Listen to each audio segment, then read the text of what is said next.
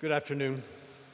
The industrialist and Colombian Leo Silver established the Gabriel Silver Lecture in honor of his father shortly after the conclusion of the Second World War. His goal was to promote the cause of peace, and he believed that bringing world leaders to our campus for discussions about international affairs would advance this project. In 1950, General Dwight D. Eisenhower, then president of Columbia University, delivered the inaugural Gabriel Silver Lecture. General Eisenhower spoke about a subject that he was uniquely qualified to explain, namely the obstacles to building and preserving a peaceful global society in the wake of World War II. He called for many things in his speech, but chief among them was the rejection of what he called, quote, the policies and prejudices which block the free exchange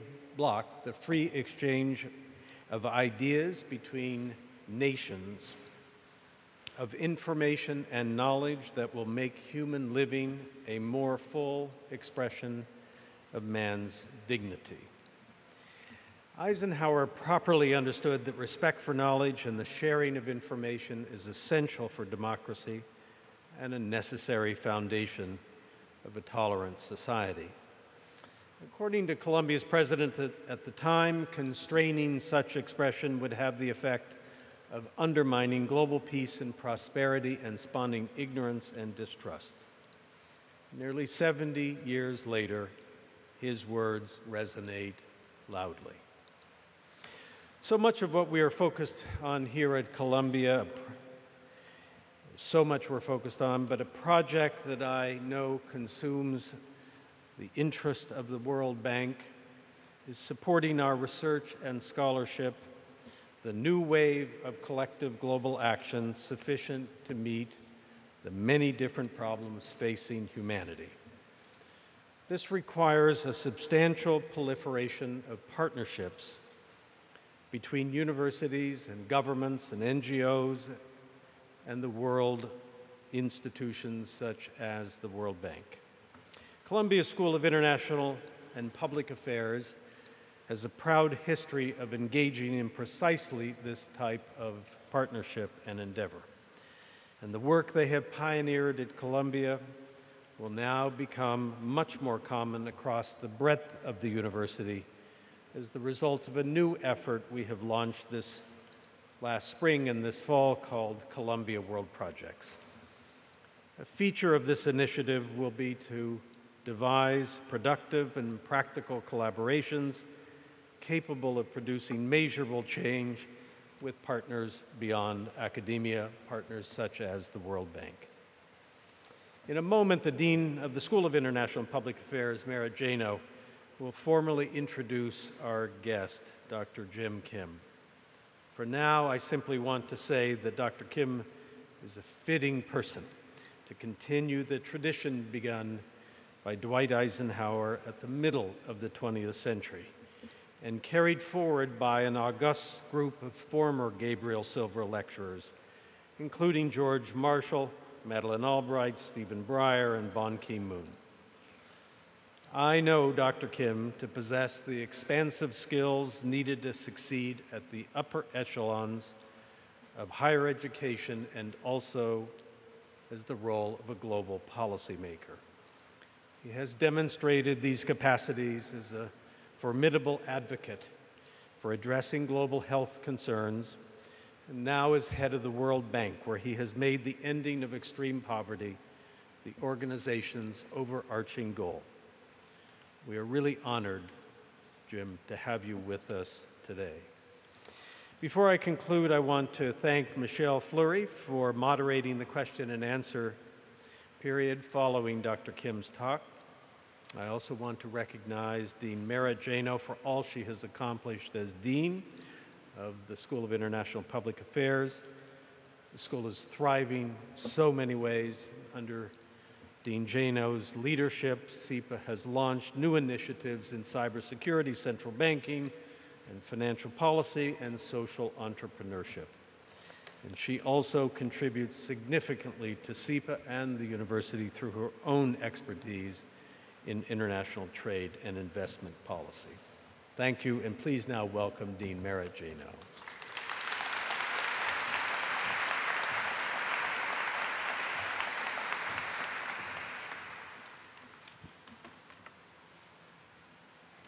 Good morning. Thank you, President Bollinger. Columbia University has never been stronger, and it's really your leadership that's been the driving force for Columbia's global vision and the relevance and success of this great institution. It's a privilege for me to serve as Dean of SEPA.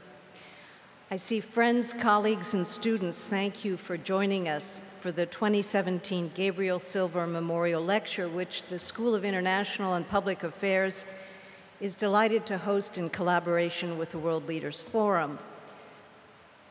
As noted, the Silver Lecture is SEPA's most prestigious lecture, established in 1950 to foster international understanding on critical global challenges.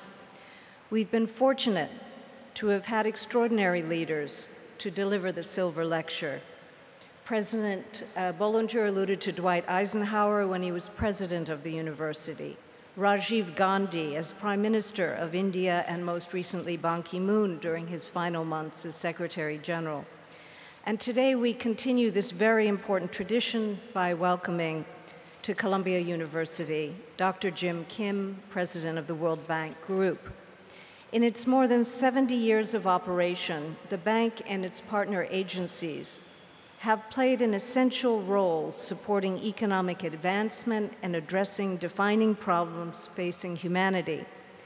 And while we know the bank was originally founded in the aftermath of the World War II to support rebuilding of countries riven by war, it has continually redefined its mission to evolve and ensure its relevance and its ability to meet the needs of global populations and countries worldwide.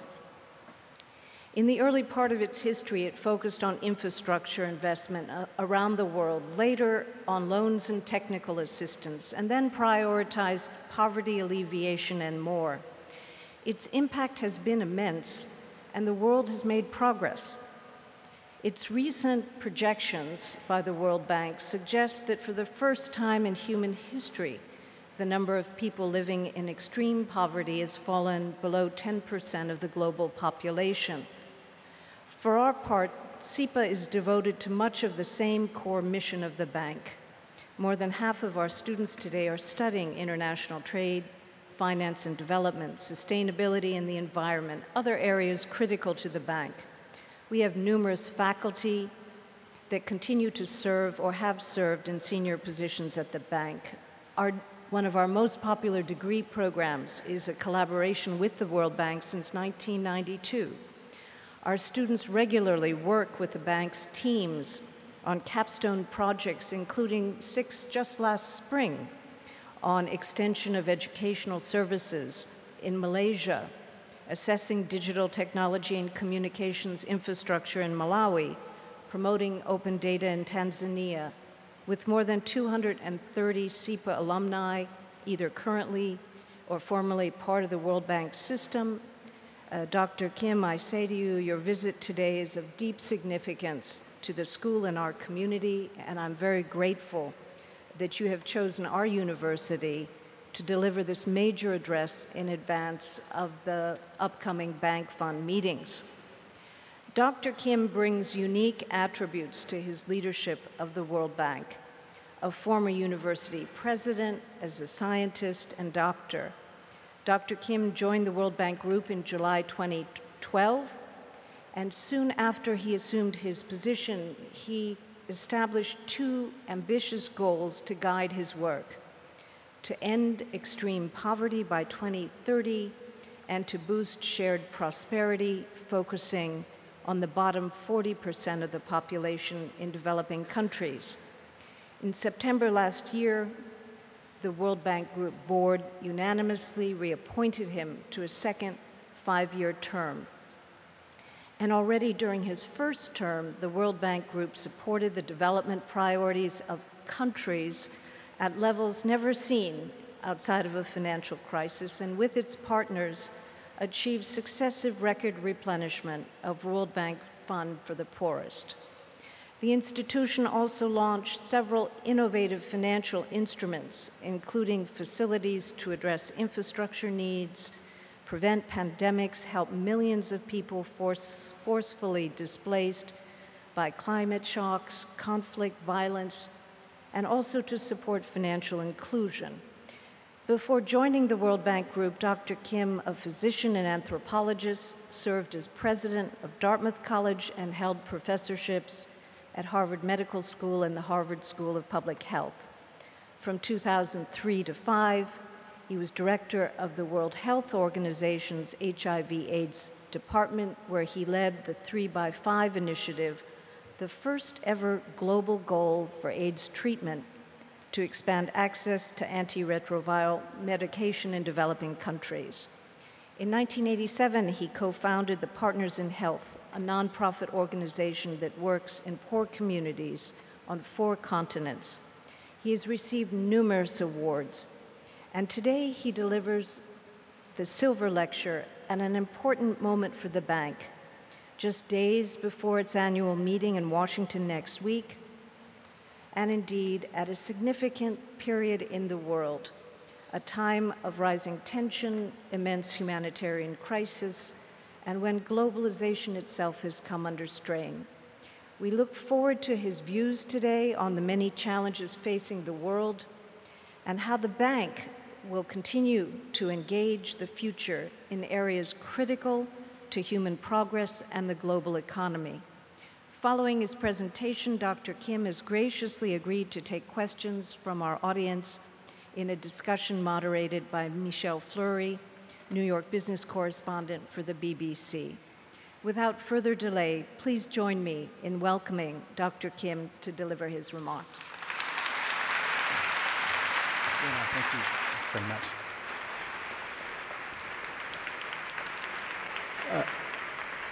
Thank you so much, Dean Janow, and I'm especially glad to be here with my old friend, Lee Bollinger. You know, in 2009, when I became president of Dartmouth College, I went to my first Ivy League president's meeting, and I think it was here in New York, Lee, and I was thinking, oh my God, we get to go, and with these eminent scholars, people like Lee Bollinger, we're going to sit down and talk about the most important problems of the day. We're going to discuss higher education and its role in the world.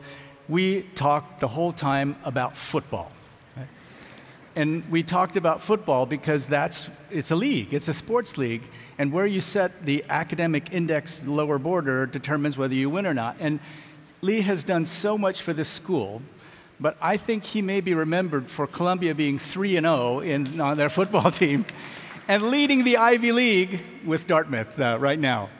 But it's great to be here. Lee's been here for 15 years. You know, being university president is one of the most difficult jobs that I can imagine, having had the experience for a relatively short period of time. But I want to pay tribute to Lee and all he's done in so many different fields, in the defense of affirmative action, the defense of diversity. You know, he's a great man, and I'm honored to be here with him. Thank you.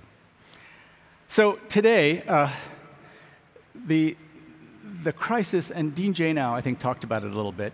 It seems that commitments to human solidarity are breaking down. We have nationalism, we have isolationism, revolting against trade agreements. There are so many forces in the world that seem to say, you know, we don't really want to embrace the rest of the world. What we're going to focus on is what's in it for us. And so I think that the most important thing that we have to do in the World Bank Group, but also especially in universities and places like Columbia, is to rebuild the foundations of human solidarity. And so after having worked on trying to build human solidarity around the issues of health and education for most of my life, we come to a moment now when we have to ask ourselves the question, how do we rebuild these foundations? Now, I also want to let you know that this is an absolutely urgent task. Everywhere I go, I see images just like this, where young people are on broadband. They're looking at their smartphones. And more, and this is going to be complete very soon, everyone in the world, no matter how poor, knows how everyone else lives. And it's a real phenomenon. We call it the reference income, and this is research that we've done at the World Bank Group. The more access you have to the internet, the more your reference income goes up. In other words, the income to which you compare your own goes up. So what we found is that when you start seeing how well other people are living, you have higher aspirations, higher ambition, and there are a lot of good effects. But the other thing that we see is if your aspirations start to rise, but then there's no opportunity, it can lead to fragility, conflict, violence. I mean, so much of what happened during the Arab Spring was a result of people having a college education, but being unemployed. In Tunisia, the highest rates of unemployment during that time were among college-educated young people, over 50% unemployment. So this is the crash course we're going down. This is the collision that we're seeing. High aspirations, lower opportunities, and the need to invest more in people. Now, this talk, in so many ways, and I beg your indulgence on this, it took me my whole life to prepare for it. And so I'm going to get a little bit biographical because it's hard to understand where I'm coming from without telling you a little bit about where I came from. So this is me, and it was about in 1962 or 1963. I was born in Korea, not too long after the Korean War. And as you can see, I was pretty well fed back then. I was well taken care of. And my parents, through really freakish good fortune, had actually met and married in New York City. Right here, my mother was a student at Union Theological Seminary. My father was a dental student studying at NYU. And they met in New York City, married here. My older brother was born here.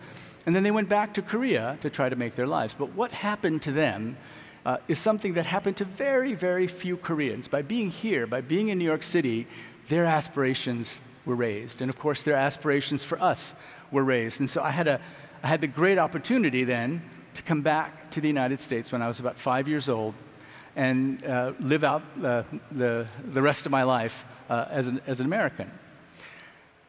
Back then, though, the World Bank, which, as Dean Janow described, came out of the ashes of World War II and was founded to rebuild Europe, wasn't very, let's say, didn't have very high aspirations for Korea. And what they said, it's probably hard for you, let me read it for you. Korea would find it difficult, without foreign aid, to provide its people with more than the bare necessities of life. So Korea didn't qualify for a World Bank loan because it was so poor until I was about 3 years old, 1962. And the relationship between the World Bank Group and Korea, the long history of the relationship between the World Bank Group and Korea has really had a profound impact on me and how I lead the institution in a bunch of different ways. So first of all, the World Bank had said very negative things about Korea's prospects. Just look at the country in 1959, the year I was born. Most of the natural resources, mineral wealth, was in the northern half of the country, north of the 38th parallel. The industrial part of the peninsula was also in the northern part. The southern part of the peninsula was the agricultural part.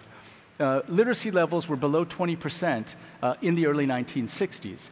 So no industrial base, no natural resources, agricultural, low levels of literacy. Now, back then, right about at that time, some of the explanations for Korea's inability to develop were focused on Confucianism. They said, you know, Korea has a fundamentalist form of Confucianism, and because of that, they will never be allowed, they will never be able to grow.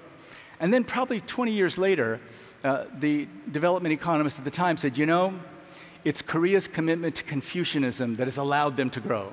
So it helped me to gain a healthy skepticism about the pronouncements of especially development economists in thinking about the prospects for different countries. And so now, one thing I tell everybody is that in the World Bank group of today, there's no such thing as lost causes. There's no country that we're going to get out of because we think there's no hope. In this case, hope is not the result of analysis, but hope and belief and optimism has to be a moral choice. Every single country should be able to rise out of the ashes just like Korea. The other thing, though, was that the second project that Korea received World Bank funding for was education. And the World Bank was very much against it. Right? They were very much against Korea investing in education in just its second loan. And at the time, there was a very strong sense at the World Bank group that what you do is you invest in infrastructure. In other words, get rich first, and once you get rich, then you can invest in your people. But the Koreans rejected that idea. You know, it was really pretty stark. There was a gentleman named Robert Garner, a very respected World Bank development economist who later was the first president of our private sector group, IFC. And in a trip to Colombia, and Colombia had presented a plan for its development that balanced infrastructure investment with human capital investments, with investments in health and education. And his response to that proposal, he said, and I quote, "Damn it, we can't go messing around with education and health. We're a bank." Now, this persisted for a very long time, and I would argue that in many ways, it persists up to today. Now, thinking about all these different issues, and in the process of moving to the United States, had the great good fortune of having a father who was very practical. He was a dentist, and my mother studied at Union Theological Seminary. She was a philosopher. She eventually did her PhD in philosophy, in fact, studied Confucianism. Those two influences were very powerful in my life, but I was leaning far more toward my mother's way of approaching the world than my father's. And so one day, I did my undergraduate work at Brown University, and one day, I flew home after the semester, and my father picked me up at the airport. We were living in Iowa at the time, so he picked me up and we were driving along this rural road back home. And he asked me, he said, this was my sophomore year, he said, "So Jim, what are you thinking of majoring in?" And I told him, "Dad, I'm going to major in political science and philosophy, and I'm going to lead a social movement someday." Right? So my father, the dentist, slowly pulled the car over to the side of the road. And he said, "Look, after you finish your residency, you can study anything you want." Right? Now, you laugh, but when I tell this story to an audience of Asian American older people, they don't laugh at all, because it's like, of course, that's the right thing to do. It turns out I'm very grateful to him for having done that. But what I did was I sort of went around his admonitions. I went to medical school, and at the same time, I did a PhD. And this is the campus of Harvard, where I did both my degrees. And at the time, I felt like the task for me was to bring these two together, bring medicine together with the study of anthropology. And anthropology, you know, we studied all the great thinkers, Marx and Engels, and at the time, you know, Pierre Bourdieu was the sort of hot French thinker of the time. And we studied all these different views of how to move the world toward one in which there was more human solidarity, more equality, opportunities for everyone. There were many different views, and in fact, when I was in graduate school, there were strongly competing views. There was one view that said that planned economies that trade with each other and work for equality of outcomes is the right approach. And there was another approach that was saying all of us have to deal with the market system. And in studying these different approaches to how society should be organized, one of the things that struck me, and this was in teaching the introductory anthropology course as a graduate student. One of the things that struck me is that the drive toward human solidarity is deeply embedded in you know, I don't want to say genes, but it's deeply embedded in the way that we have evolved as human beings. I remember stories that we were telling about the bones of ancient peoples, I mean, tens of thousands of years prior, where you could tell that there was an older gentleman who'd had a handicap his entire life, and so literally would have had to be carried around by his family and the tribe. And so this sense that human solidarity was at the core of what allowed us to survive all these years as a species was core. Now, at that time, for me, I remember graduate school as just like an idyllic experience where I could spend the whole day reading a book and sitting in cafeterias talking to people. But eventually, as I finished, I asked myself the question, so what do I do? What is my responsibility, and what can I do to bring these grand ideas together with practical solutions? And so I met these two people, Paul Farmer and Ophelia Dahl, and we started this group called Partners in Health. And by the way, the film is opening tonight. It's playing somewhere in the theaters in New York City starting tomorrow. And we founded this organization with the idea that we were going to provide health care to the poorest people in the world, and we were going to do it on the basis of a philosophy. And the philosophy that we adopted came from liberation theologians, and many of those ideas were crafted in this neighborhood. Liberation theologians, and we called it a preferential option for the poor. And for us, it was a preferential option for the poor in healthcare. And we felt that it was a much more powerful idea than the others that we'd been studying. In 1978, the World Health Organization came out with this notion of health for all by the year 2000. But it was a great slogan. They did lots of things to sort of get the idea out, but there wasn't a plan associated with it. So what we said was, we're going to take seriously this idea that came from mostly Catholic priests in Latin America. And the idea was that you'd live and work with the poorest of the poor, and then learn from them what they need, learn from them what their aspirations are, and then do everything you could to help them meet their aspirations. So we started in Haiti, and we asked ourselves, so if you're going to make a preferential option for the poor in a place like Haiti, what would we do? And when we asked them, if you were to talk to people who were in the field, it wasn't global health back then; it was international health. If you were to ask them what we should do, they would say, "Oh gosh, Haiti's so poor. You should only do the very minimum, the basics. You should only do the things that are cost-effective. You should only do vaccinations, and other things just aren't possible." But when we asked the Haitians what they wanted every child to be in school, they wanted to be able to produce their own food, and they wanted a hospital. So that's what we did. We built a bakery, we built a hospital, we built schools, and we began the process of making ourselves humble in front of the aspirations of the poorest people. Now, the second place that we worked in a large scale was Peru, and this is the part of the project that I took most responsibility for. And we were going to do the same thing. It's an urban squatter settlement.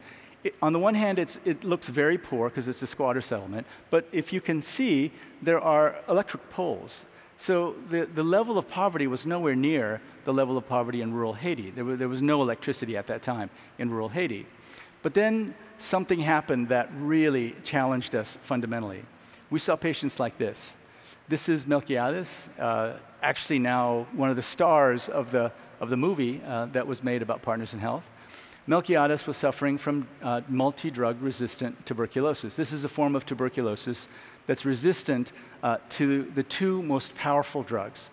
And so the official position at the time of the World Health Organization, of the Pan American Health Organization, of just about every public health leader was that you do not treat multi-drug resistant tuberculosis in poor countries. They said it was too expensive. It distracted attention from treating regular tuberculosis. The drug regimens were too complicated, and they were. We're talking about a minimum of 18 months of treatment, and during that 18 months of treatment, at least 12 months, where these patients get an injectable, an intramuscular injection, 6 days a week for about 12 months. So incredibly complicated. When these cases come into the hospital here, and my old teacher Lee Goldman is here, the place goes crazy because you have to put them in a negative airflow room to prevent them from infecting anyone else. Really hard to treat. The side effects of the medicines are severe.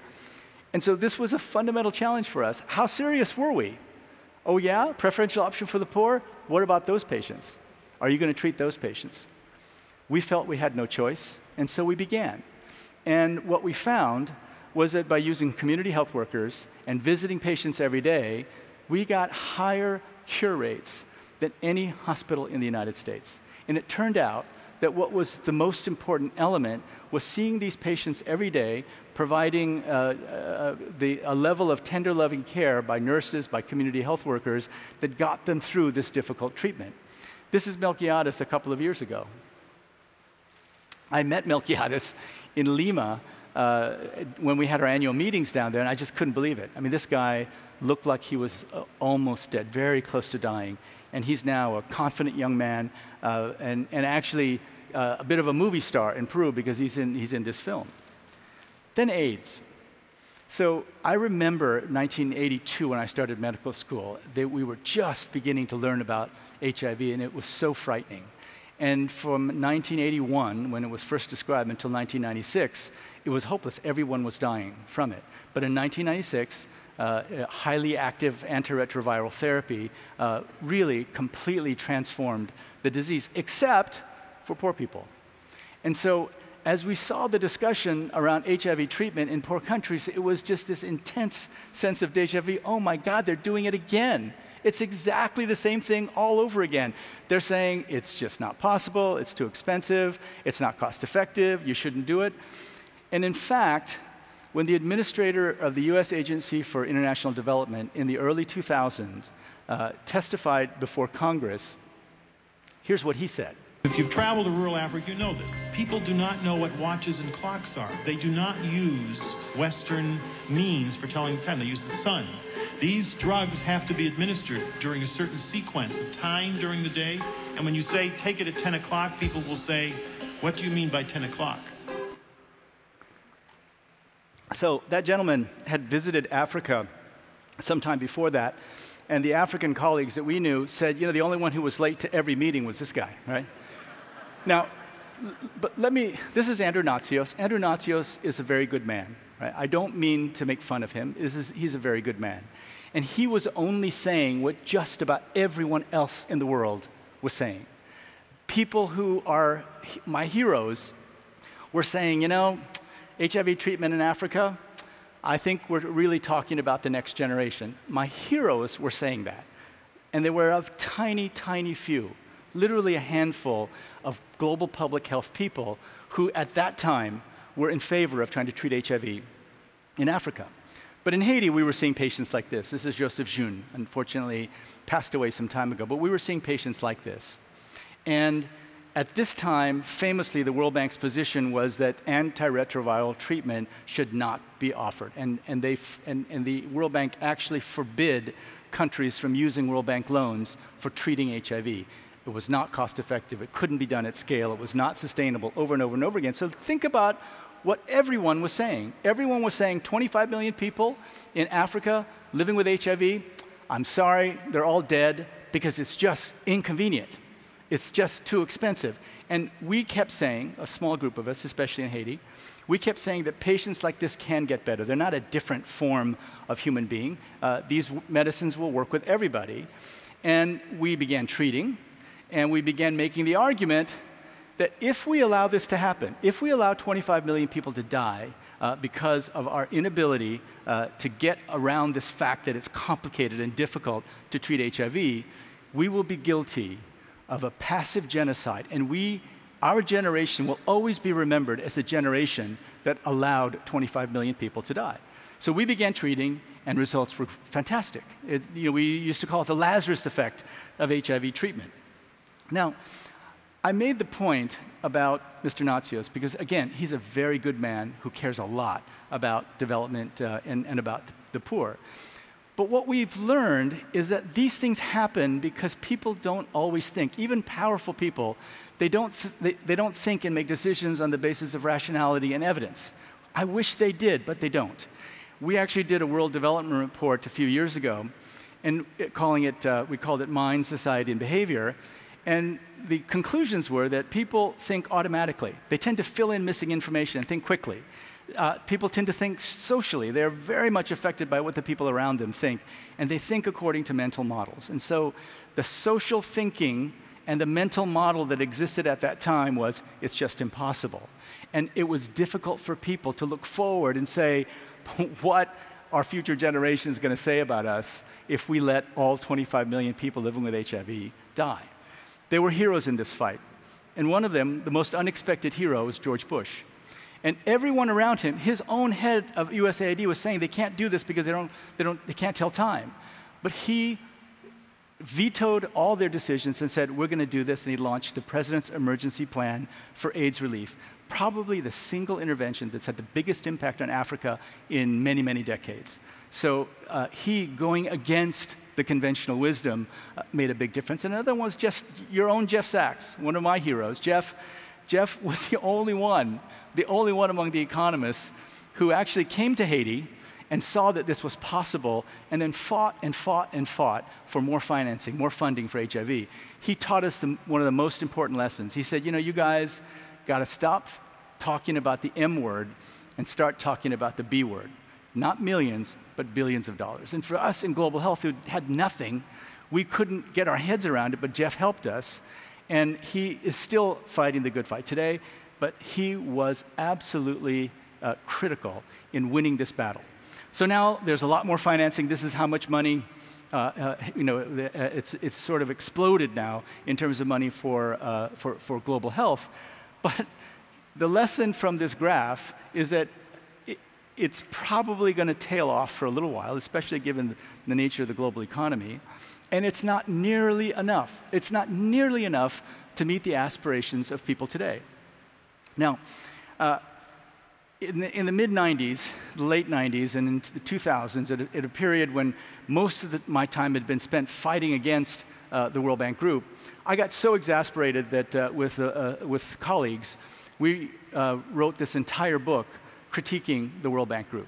It was called Dying for Growth, Global Inequality and the Health of the Poor. And it was essentially a 500-page, extremely well-researched critique of the World Bank Group. And I was part of a movement at that time called 50 Years is Enough, in which we tried to close the bank and the IMF on its 50th anniversary. This is 1994. So we lost that battle, which is good. And we lost that battle. And what happened at around 1995 was that the World Bank began to change very quickly based on evidence. And I have to tell you, this is the thing I'm most proud of, being president of the World Bank Group, is that this is an organization that will respond to evidence, that will change as it needs to. And now I have the great privilege of being president. But let me tell you how that happened. So I was president of Dartmouth, minding my own business, when I get a call from Timothy Geithner. And Timothy Geithner was Secretary of the Treasury. He was also Dartmouth class of '83. And when Tim called me, and Lee knows this story well, it's usually because he has a friend with a kid who wants to get into Dartmouth. I had my piece of paper. I was ready to write down the name of the person that Tim was recommending. But he called me and he said instead, hey, how would you like to be president of the World Bank? And I said, you mean the World Bank? He said, what do I need to do? I said, well, come down and talk to President Obama. I said, when? He said, how about tomorrow? Right? So literally the next day, I fly down to talk to President Obama, walk in the office, and it's quite an experience walking into the Oval Office, especially with President Obama and that voice of his.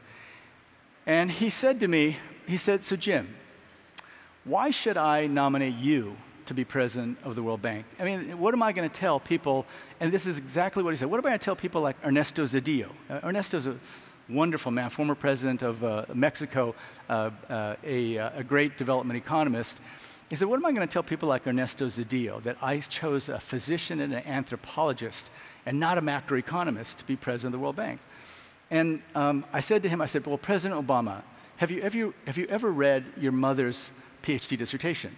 He looked and he said, well, yes, I have. So after seeing him speak in 2004, I researched him, and I found out that his mother had done a PhD in anthropology at University of Hawaii.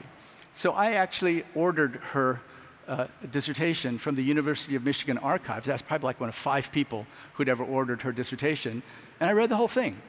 And I said, well, President Obama, you'll remember that when your mother went to Indonesia, she studied the artisanal industry, and it was specifically artists who worked in metal, the metal-focused things. I don't know if you've seen these beautiful Indonesian works of art made out of scrap metal. And she showed that while every economist suggested that these artisanal industries would be wiped out because of globalization, she showed that, in fact, they thrived, that globalization was great. And I said, you know, that's what you'll get from me. I'm not going to be able to give you the view of the world from 30,000 feet like macroeconomists do, but I've been on the ground for 25 years, and I'll tell you how our programs are working there. And he looked at me and he said, you know, I get that. Now later, at a more social event, around with other people sitting around a table, he said, you know, Jim, that was one of the best ploys to get a job I've ever seen. Read the president's mother's thesis. So you may be thinking you're reading arcane pieces of work, but you never know how it might come in handy. Now, at the World Bank Group, 2 goals: end poverty, boost shared prosperity. And we get to those 2 goals in 3 different ways. The first is by boosting economic growth. I'll tell you how we're trying to do that. Inclusive, sustainable, meaning environmentally sustainable economic growth. The 2 is investing in human beings. And I love that SEPA's hashtag is #InvestInPeople. I think I saw that on the chart. Invest in people. And the third is to create resilience to the major crises of the time: climate change, refugees, pandemics. Now, this is a difficult part of the lecture because it's a conversation with many of you who may have participated in the Occupy movement. How many participated in the Occupy movement? Oh. So many of my friends, and certainly my friends' children, participated in the Occupy movement. But since the days when we were studying Marx and Engels and looking at these 2 ways of organizing the world, planned economies versus market economies, this is what happened. President Xi Jinping at Davos just this year in January said this: whether you like it or not, the global economy is the big ocean you cannot escape from. Any attempt to cut off the flow of capital, technologies, products, industries, and people between economies and channel the waters in the ocean back into isolated lakes and creeks is simply not possible. So the head of the largest communist party in the world is telling us that the global market system is the thing we cannot avoid, and so the task is to figure out how we can make the system work for everybody. If it is the ocean, then we need to equip everyone to be able to swim in it, and that's what they're trying to do, of course, in China. Now, we work very closely with the Chinese government, and I thought that this was such an important statement, and it really defines what I do now every day. Now, this was Occupy, and I think the commitment of the Occupy movement was very compelling. The idea is that we are the 99% and the financial system doesn't work for us. But what I have learned, probably the most important thing I've learned in my 5 years as head of the World Bank, is that finance is such a powerful tool. And it is our responsibility to make finance work for everybody. Professor Bob Shiller, Nobel laureate economist from Yale, wrote a book called Finance and the Good Society. And if you haven't read it, I recommend it. It didn't sell very well, he told me, but he really points out, and I quote, "Finance, despite its flaws and excesses, is a force that can potentially help us create a better, more prosperous, more equitable society. We have the potential to support the greater goals of good societies, prosperous and free societies in the industrialized as well as the developing world, if we expand, correct, and realign finance." Now, this is a picture of the Ghanaian stock exchange. And I have learned about these financial tools, and it's just incredible how powerful they are. These are the tools that just down the road, and Wall Street, just down the road, and all the great financial industry that sits right here in New York City, these are the tools that people use every single day to make themselves wealthier. And we're now doing everything we can to use those same tools to support the poor. They're great examples of how to do it. Now, in terms of using the tools of the rich to serve the poor, there are some facts that have created a situation of just enormous opportunity. $78 trillion is the size of the global economy. There's more than $10 trillion sitting in negative interest rate bonds. In other words, you give your money to the Japanese central bank, and they don't pay you interest. You pay them to hold your money. $10 trillion, negative interest. So you give them money, but you pay them to keep it. Right?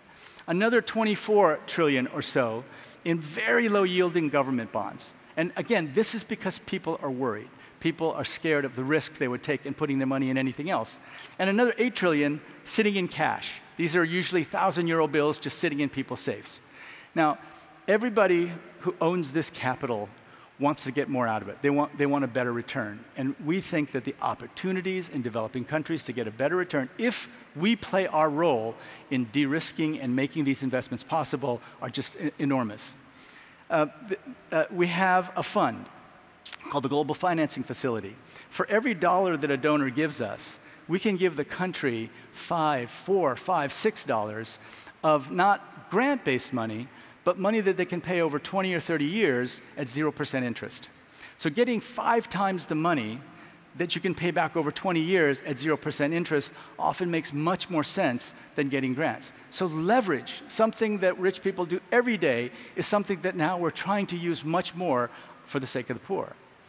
I'll never forget the Ebola outbreak. I mean, I think most non-physicians, especially non-infectious disease physicians, have probably forgotten about it, but I will never forget how terrified we were during Ebola. But what happened was we waited way too long. The epidemic started in December of 2013. Money didn't start flowing until September of 2014, 9 months later. And so we decided that we were never going to let that happen again.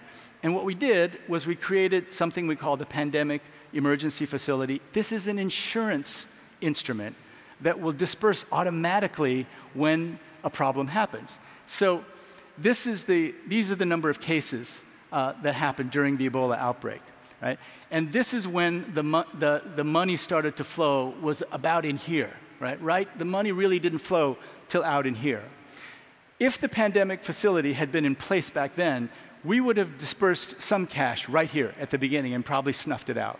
But certainly, the automatic part of the insurance bond instrument would have happened here, and we would have had a much better chance of stopping it.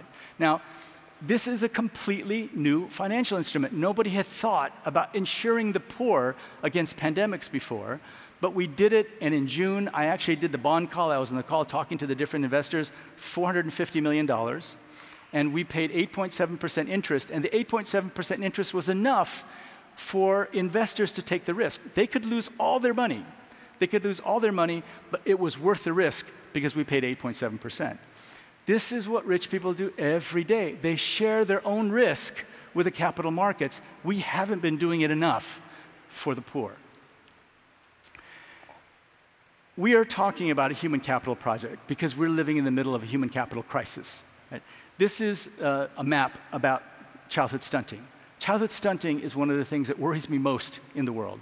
Childhood stunting means that you're 2 standard deviations below height for age in the first 2 years, but also all the way through 5 years. 2 standard deviations below height for age. What we found is that these children end up actually having 40% less brain mass. The mass of their brains is actually 40% lower. And we've done studies on stunted children. They don't learn as well, and they don't earn as well.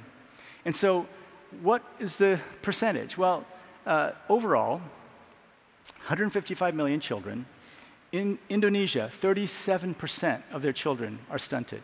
Pakistan, 45% of their children are stunted. Ethiopia, Democratic Republic of the Congo, 50% of their children are stunted. These children, when they grow up to be adults, will not be able to compete in the global economy. But it's not just childhood stunting. That we have to tackle from very early in a child's life. There's other things. 250 million children in the world cannot read or write, despite some schooling in Kenya, Tanzania, and Uganda. 3/4 of 3rd graders, and these are children who've been in school up to 3rd grade, 3/4 of 3rd graders in the Democratic Republic of the Congo cannot read a single word. So not only do we have a problem with stunting, we have a problem with education. What we've learned, it may be hard to see, what you're seeing is the top of the graph is the number of years of schooling. The dark blue is the number of years of learning adjusted years of school. In other words, are they actually getting the learning that they're getting from the number of years they're sitting in those seats? And what you see is huge variability. And there are countries in which they may be in school for 10 years, but it's the equivalent of less than 5. Now, We have a plan for this. We just released a World Development Report on education. There are very specific things that we want countries to do. But this is a major crisis. Now, what about technology? This is one of the coolest things I've ever seen. I visited Rwanda, and Rwanda is the first country in the world to use drones to deliver life-saving blood. So instead of having to create the supply chain to take blood everywhere it's needed, they use drones, and entirely based on artificial intelligence. Fantastic innovation. But we think the actual impact of automation is going to be mostly to get rid of jobs. Jobs are going to be lost. Lots and lots of low-skilled jobs will be lost because tasks are going to be done by machines. We may be able to get ahead of it, but not unless we start running really quickly. Our teams now are really looking at human capital differently. And we're going to publish soon a book or a document that's called The Changing Wealth of Nations. And here's what we found. So the dark blue is human capital. The lighter blue is produced capital, meaning factories and things that you build that can contribute to productive capacity. And the gray is natural capital, the forests, the natural resources, energy resources. And what we found is that human capital is so much more important as part of the overall wealth of nations than we'd ever thought. But in fact, not until very recently have we included an accounting of human capital. Now, some of you may say, why do you keep saying human capital? They're human beings, man.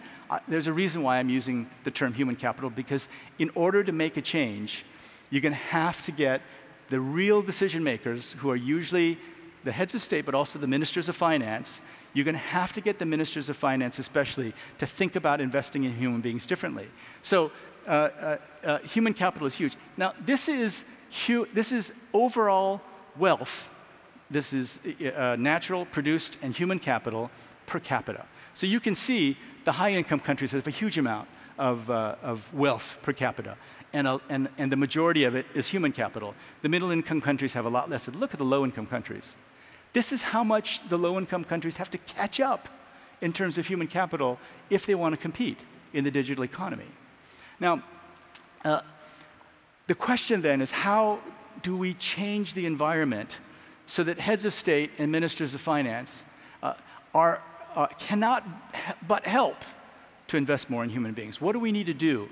Well, one of the things we need to do is to convince them that investing in human beings is directly connected to economic growth. And so we've begun work with the Institute for Health Metrics and Evaluation in Seattle, with Chris Murray, who's a very good friend of mine. We did internship and residency together.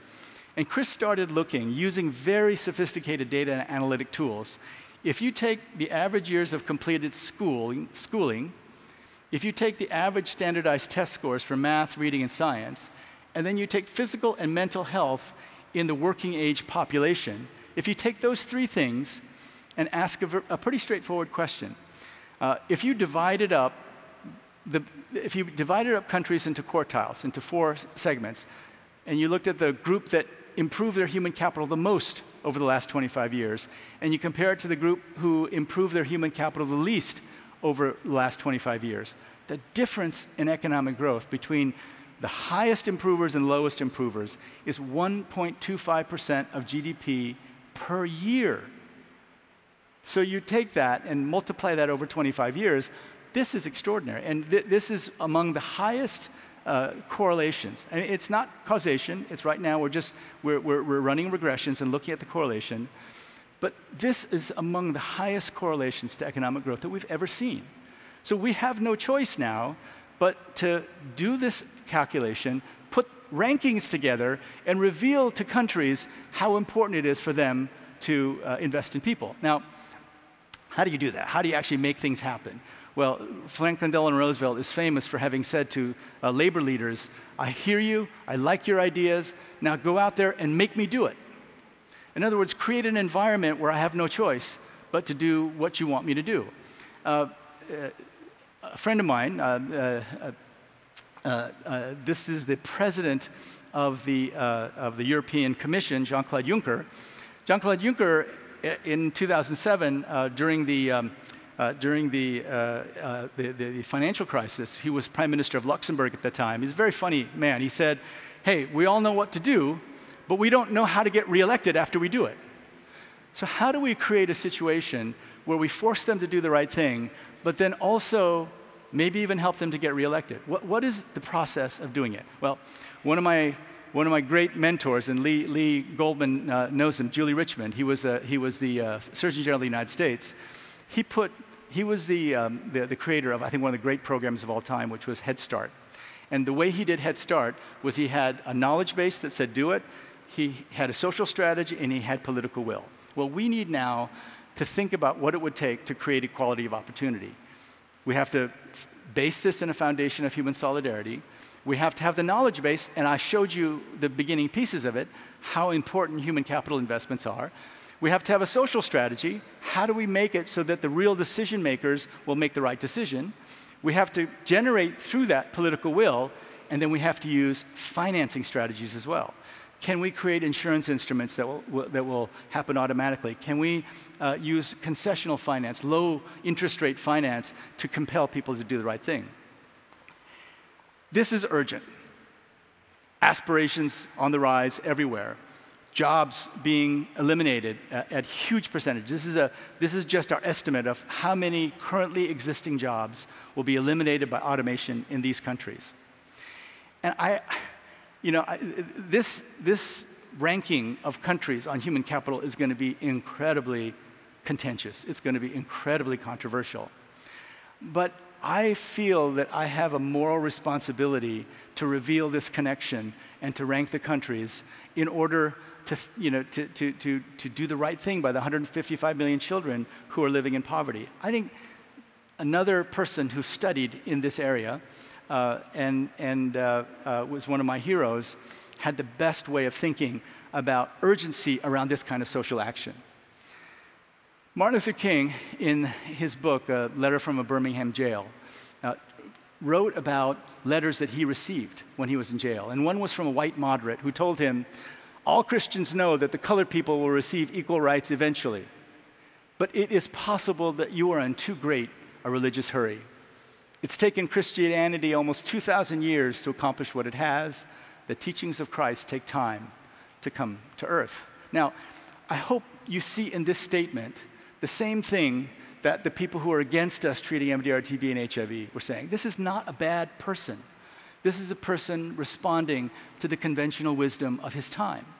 To which Martin Luther King responded, "Such an attitude stems from a tragic misconception of time and a strangely irrational notion that there's something in the flow of time that will inevitably cure all ills. Actually, time itself is neutral.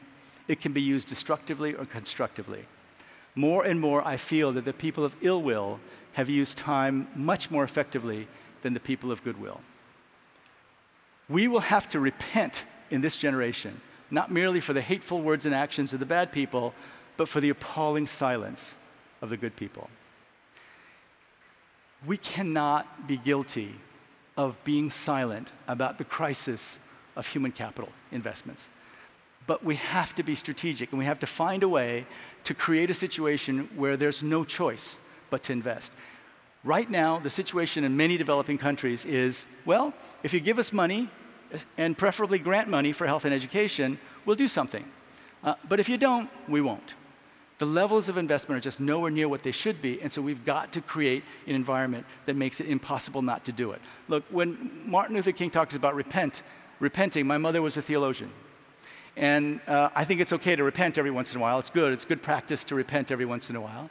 But better than repenting, and especially I see so many students in the room, better than repenting is to think, what are the things that we're either doing or not doing today that in 20 years we'll shake our heads and say, can you believe that that's what we were thinking? Can you believe that that's what they were saying, the white moderates, the head of USAID?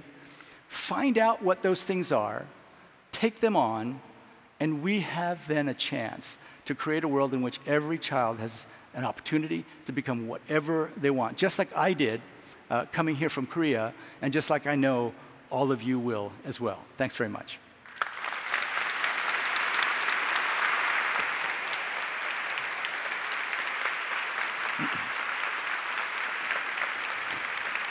Thank you. Thanks very much.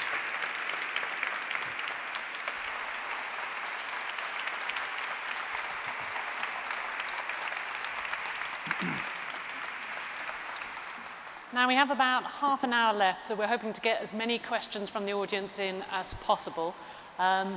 When we do eventually go round, there are going to be microphones, people will hand you a microphone. We'll ask you to introduce yourselves and to say what school you're from. And just to give everyone a second or two to sort of think up the questions they might want to ask. Dr. Kim, thank you very much for that thoughtful speech. If I could just pick up on what you said there at the end, the idea of launching this ranking, the importance of taking action now. I mean, that sounds like quite a radical idea. Why the sort of new thinking now? So I mentioned it briefly, but what we learned from Chris Murray out in the Institute for Health Metrics and Evaluation is that, and I don't even actually know what this is, and I know students here know what it is, but the ability to use Bayesian methods, it's a new kind of ability to crunch large numbers much more effectively, have given him so much clearer view of what are the causes of death. It's the Global Burden of Disease report. And if we apply that to not only health outcomes, but also educational outcomes, we're going to find powerful connections, and powerful connections to things like economic growth that we wouldn't have been able to do. So things have changed. We've got a lot more data now on health outcomes and educational outcomes. And what Chris tells me is that, and I have to give credit to my predecessor, Bob Zellick. Bob really pushed on data transparency. The amount of transparency in the world is just so much greater than it ever was before. That countries are sharing their data. And then the question is, do you have enough data and good enough methods so that you can be pretty confident in making this connection between health education and growth? And if you've got enough confidence, are you willing to withstand the clear criticism and anger that's going to come from countries that come out lower than where they think they should come out? So it's very predictable. We have a measure called doing business. And it's not a perfect measure by any stretch, but it's the only thing where we look at the ease of doing business in different developing countries. And the reaction is usually pretty predictable. Those who come out high, they like it, and they use it. Those who come out low critique our methodology. So we're working so that the methodology is so robust that we'll be able to defend it and keep going. And the other thing we're going to do is we're not just going to say, oh, you guys are in bad shape.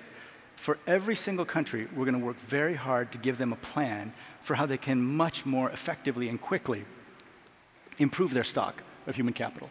So draw attention to the issue and sort of use public pressure to try and divert funds. Well, there'll be public pressure, and I'm sure that opposition parties will use this, in their own political interest. But what that will do is, for the first time, create a political cost to not investing in health and education, and often that doesn't exist. The other thing is, I think investors are going to look hard at these rankings and make decisions on where they invest their dollars based on it. And so in a country, if foreign direct investment goes down, what happens often is that your borrowing costs go up, and that gets everybody's attention, right? And so that's not what we're not trying to hurt countries. We're trying to reveal to them the reality of their situation and the urgency of the task of investing in people. I've been doing this work on global health for 30 years. And I've spent 30 years begging for more financing, right? And the notion that we could take it from a purely supply-driven, where it's just all about the generosity of donors, to one in which we have more generous donors because they know how important it is. I mean, we need to keep pushing donors to provide more financing, but link that to demand, where leaders are saying, "Oh my God, we got to go up these ranks. It's having a real impact on our political fortunes, on our economic fortunes." If we can create a situation like that, then I think we have a much better chance of reaching this situation where everyone has has an opportunity. Now, for those who are watching online or in the room here, please feel free to use the hashtag #InvestInPeople to sort of comment and share your thoughts. And if we could start taking questions from the floor, I see the lady there in the third row in the blue shirt. Hello, my name is Amna Bhutta. I'm a Fulbright scholar from Pakistan, an aspiring policymaker for Pakistan, pertinent to Fourth Industrial Revolution. My question is that currently with the recent creation of Asian Development Bank, how the World Bank and the Asian Development Bank sort of separate away from the competitive environment that they were operating in initially, and how they can sort of connect together to learn from the World Bank's experience and sort of meet their collective objective of development in the world. Thank you. Thanks for your question. I think you mean the Asian Infrastructure Investment Bank. Asian Development Bank's been around for a while, and the new player is the Asian Infrastructure Investment Bank. Well, we work very closely with them, and you know, the one thing we have to remember is that there's nowhere near enough resources for infrastructure in developing countries. So we've welcomed them from the very beginning. In fact, their HR systems, their financing systems, we provided them with all of that.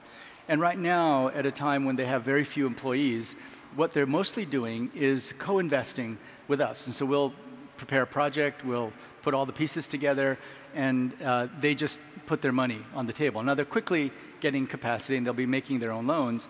But you know, what we've realized, and over the past 5 years, what I've really worked hard on is bringing all the multilateral development banks together, because we have to work together. We have to work together as a single system, and we're closer to that, I think, now than we've ever been. You know, we're talking the Sustainable Development Goals are going to cost, if we're going to get to the goals by 2030, $4 trillion a year. So you put all the multilateral development banks together, we don't touch that. We're not even close. So we have to work together not only to make our own dollars go as far as possible, but we need to use our dollars to bring in all that cash I told you about that's sitting in these negative interest rate accounts. We've got to bring that off the sideline and put it to work for the poor. The gentleman there. Hi, Dr. Kim. My name is Benjamin Wan. I'm from United Nations Development Program. Recently, Professor Scott Rosell argued that 63% of Chinese rural children have not seen one day of high school education. And this conclusion actually stirred much debate on the internet community in China.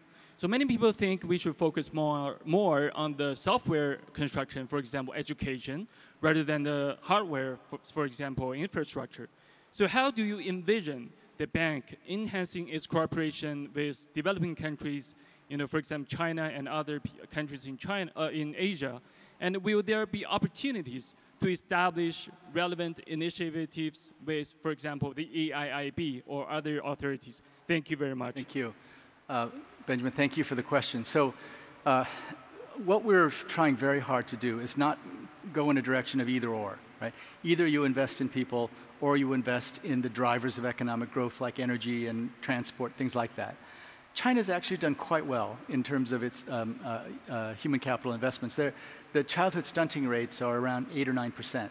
So you just compare that to some of the other countries, you know, Indonesia 37, Pakistan 45, India 38, China's around 8%. Now, the educational outcomes are mixed. I mean, in Shanghai, they're among the highest in the world.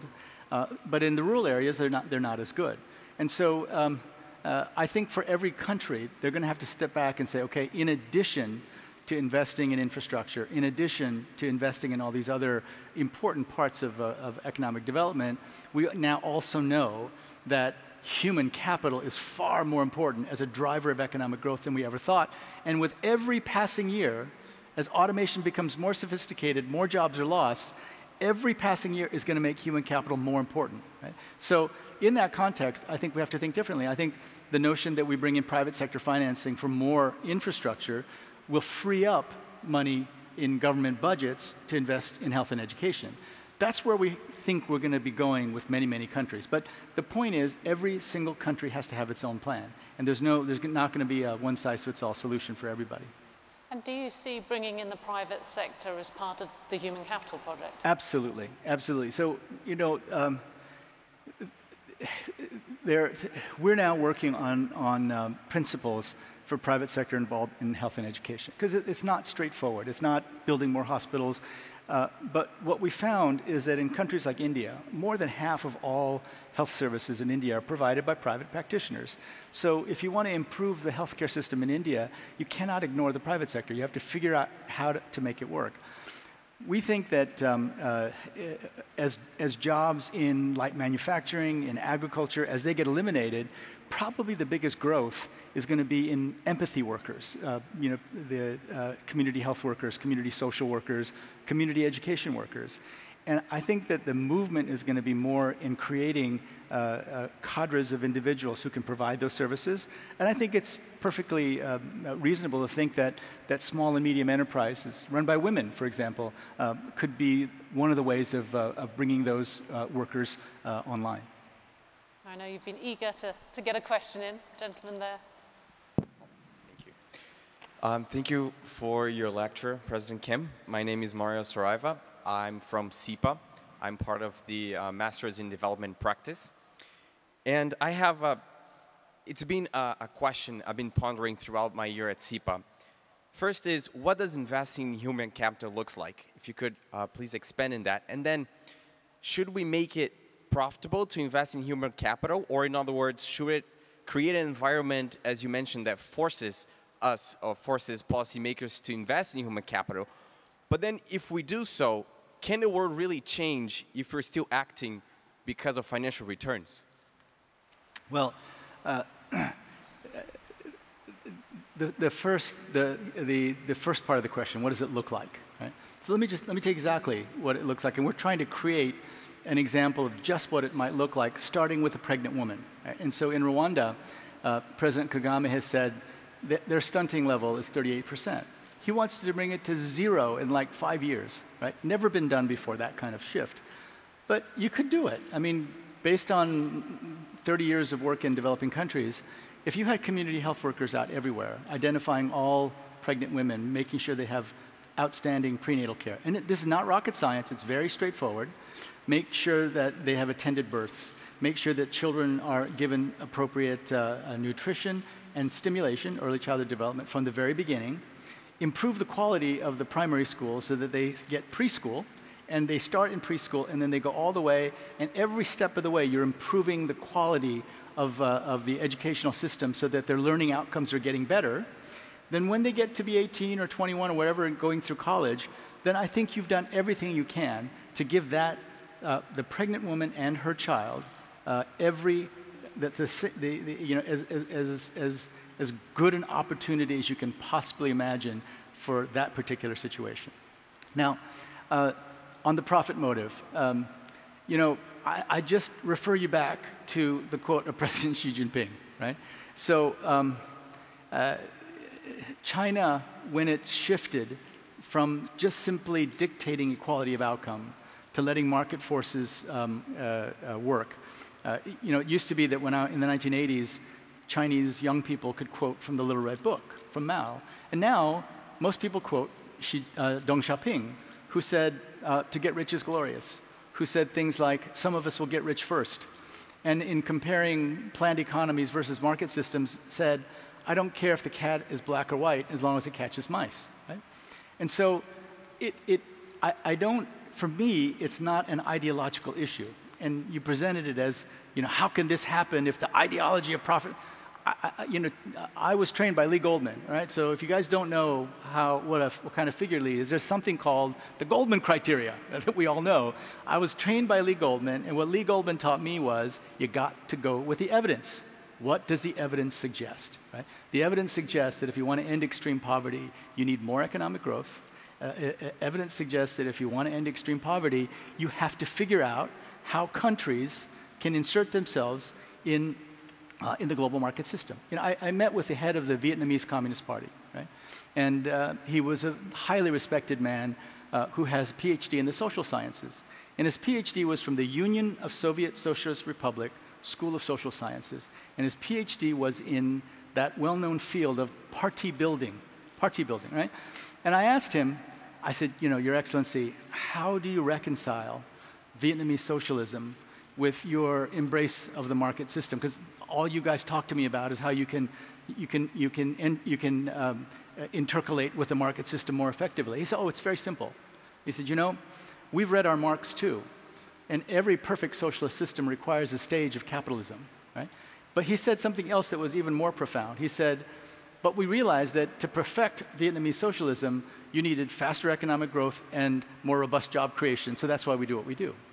And so here was a person trained in the USSR in party building, the leader of the keeper of the faith of the Vietnamese Socialist Party, who was telling me, hey buddy, have you seen the evidence?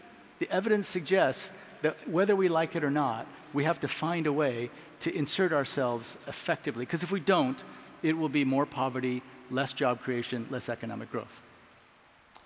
If we could go to the back there, the gentleman. Hi, Dr. Kim. My name is Gabriel Barrientos. I am a second-year student at SIPA, concentrated in development practice. My question is in regards to the investments in education. Particularly, we see that a lot of developing countries focus their investments on more quantifiable things like infrastructure, building more schools, or just getting students into schools, much like Bolsa Familia in Brazil. You just pointed out that schooling does not equate to learning. Right. How can investment models in education shift into learning rather than just schooling? Yeah. So I'd strongly suggest you take a look at our World Development Report that came out just a couple of weeks ago. And some of the lessons from there are that first of all, you've got to be focused on learning and you've got to be evidence-based. And most school systems are not like that. The great movements around education have been building schools and getting children to sit in seats, getting their butts in seats, as we say. And we have a program at the bank called Saber, and I don't remember what Saber stands for, but as in the Spanish word for no, very much focused on going from the quantity of classrooms and the number of seats available to actual learning. So one, you got to focus on the evidence. Two, it's got to be a whole of government effort. This cannot just be the education ministry. Frankly, education ministries are often the weakest ministries in developing countries. And so what we're trying to do with this human capital index is to force countries, not force, we never force countries to do anything, but to make it possible for countries to work with the Minister of Finance, worried about his bond spreads and worried about reducing FDI, and have them work directly with ministers of education and ministers of health. There are many, many countries who are investing money in health and education and getting nothing out of it. Right? So our laser focus over the next few years is going to be to improve the quality of those investments. But in the World Development Report, we have a whole program of how you can move more toward learning and away from just building classrooms. Right? Dr. Kim, I'm guessing pretty much everybody in this room has a smartphone. We're all used to access to the internet. I mean, how has technology, has it made life harder or easier for you to fulfill your mission? Well, so the head of our education practice now, one of our most brilliant economists, worked for the World Bank for many years, and he was asked to come back to Peru, his home country, and take over the Ministry of Finance. But what he said to the president was, now I want to be Minister of Education, because he already knew then that better educational outcomes were going to be the most important drivers of growth for Peru. What he tells me is, yes, technology can be very important, but the biggest problem for him was the ability of principals to manage their institutions and improve the quality of teaching over time. So he began focusing on literally management skills of principals. Jack Ma, the brilliant founder of Alibaba in China, is creating an institute just to teach management skills to principals. So it's potentially great. I mean, I think what Sol Khan has done in the Khan Academy, the learning modules are fantastic. And the Carnegie Mellon teaching modules for chemistry, math, and physics are just incredible, right? So I think there's a lot of great stuff online, but at the end of the day, it's going to be a person-intensive process. Improving the quality of teachers and the managers of teachers has to go side by side with bringing technology into the classroom. And it's also actually not hardware, it's the software that goes onto the machines that's going to make the biggest difference. We've actually translated Khan Academy stuff into both Arabic and Spanish to see if the impact that it's had in the United States can be reproduced elsewhere. A couple more questions. Thank you, Mr. Kim. I'm Juan from SIPA. I'm from South Korea, and I have a question to ask you about the Women's Finance Initiative, the Women Entrepreneurs Finance Initiative that was ambitiously launched by the World Bank in July. Please feel free to correct me if I'm wrong, but from what I understand about how the initiative will work is the $1 billion financing that the World Bank has will go down to multilateral banks, which will go down to financial institutions, which will eventually go down to women entrepreneurs.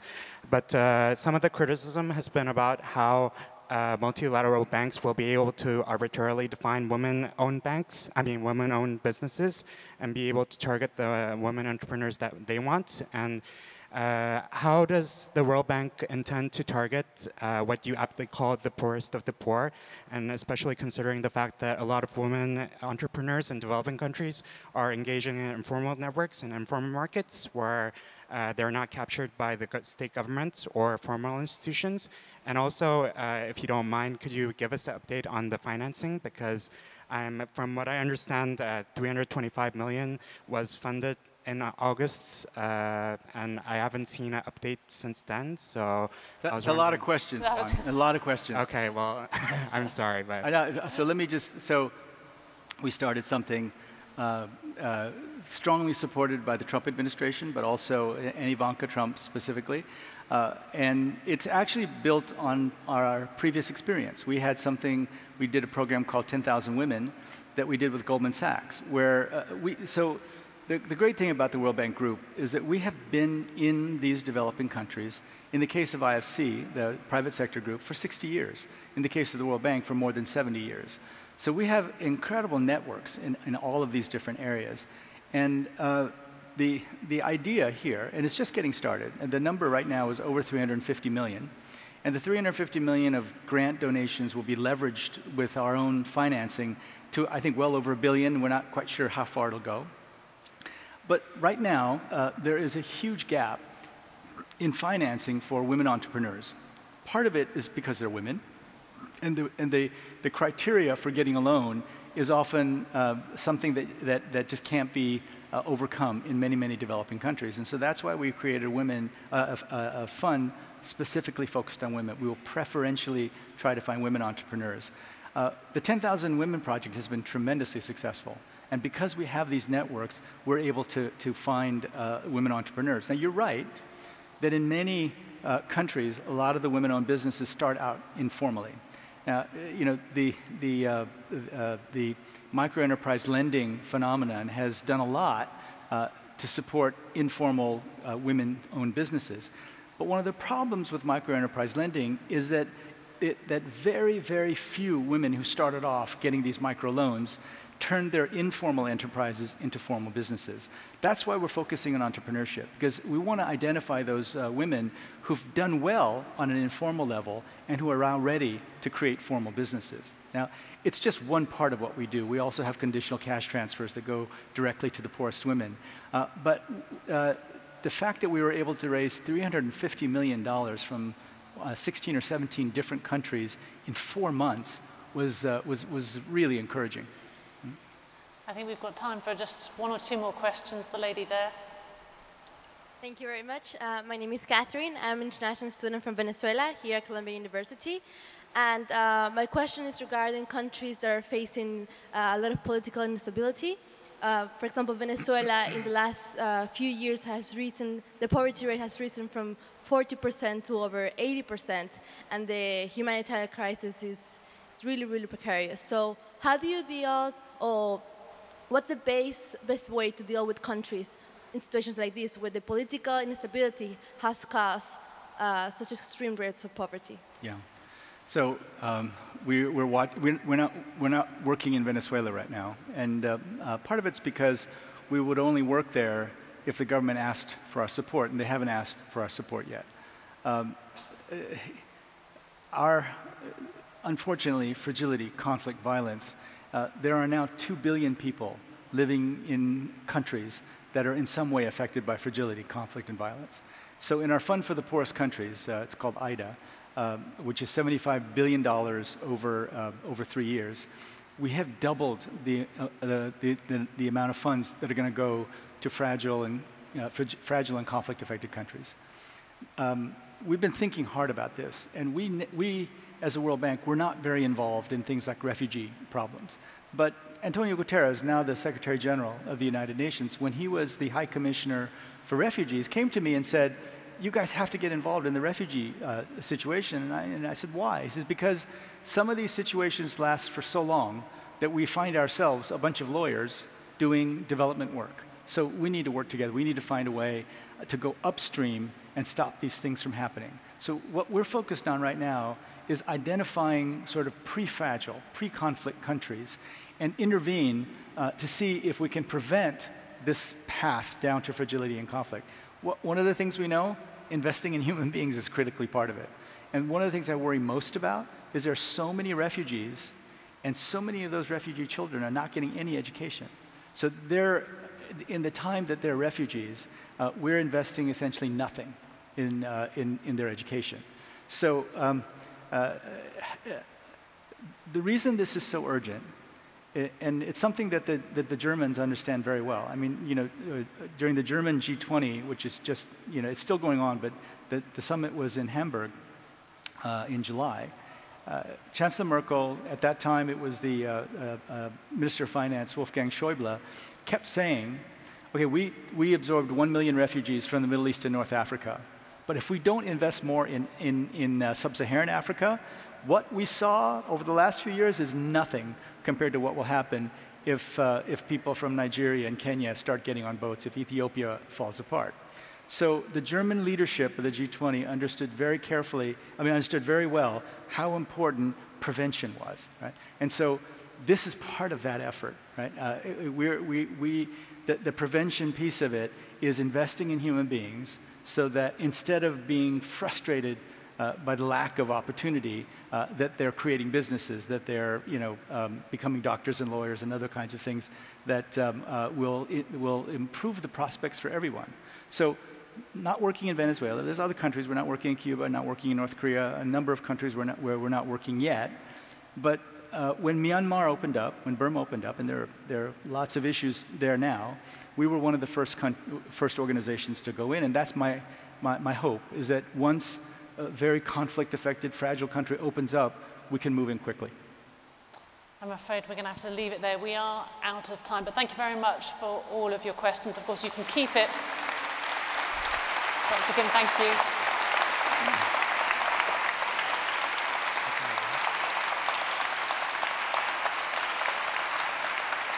Thank you. And of course, you can keep the conversation going online. The hashtag is #InvestInPeople. And with that, that brings to an end the 2017 Gabriel Silver Memorial Lecture. Dr. Kim, thank you very much. Thanks, Michelle.